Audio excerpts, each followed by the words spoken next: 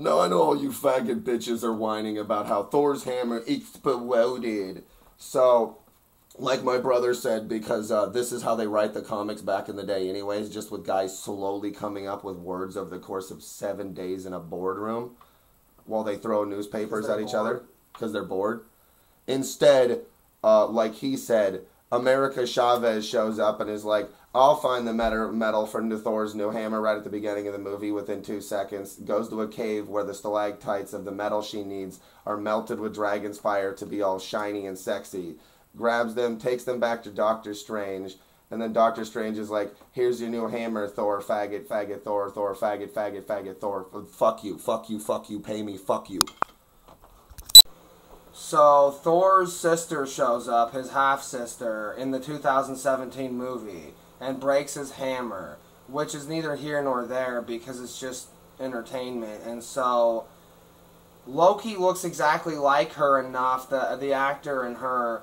So obviously Odin fucked another woman and had a number of kids with her who have black hair. We need to get over this. There's no ice giants. So then Thor needs a new hammer.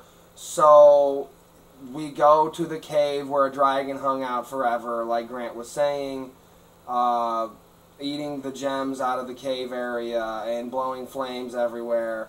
And so there's stalactites that are super concentrated metal the dragon didn't want, you know, dripping from the cave roof, full of the dragon flame energy for who knows how many millennia or something.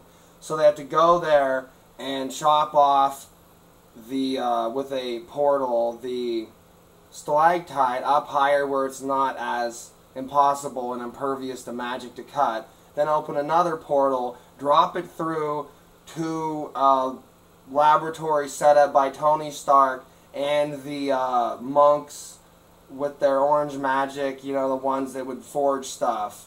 They still know how to do that. So then they use magic together with technology to forge not only a new hammer for Thor, but also integrated ancient war chariots like they used to use, the monks, where they can supplement into the chariots with their orange energy, fire laser beams, fly around, do all that kind of stuff, have force fields around them, with integrated circuits from the dragon metal.